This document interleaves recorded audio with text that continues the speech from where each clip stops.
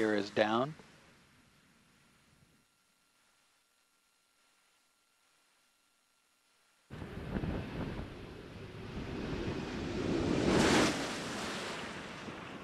Main gear touchdown.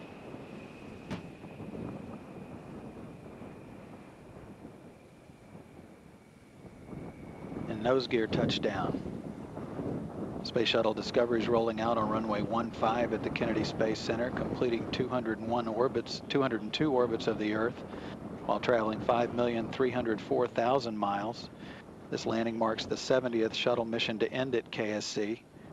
Discovery spent 8 days docked to the International Space Station, leaving behind the first Japanese long-duration crew member and also leaving it more power capability, setting the stage for an increase to 6-person crew in late May.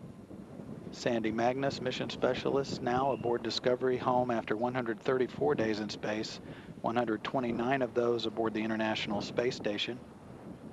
Discovery is completing the 36th voyage of its life and the 125th Space Shuttle mission in the history of the program.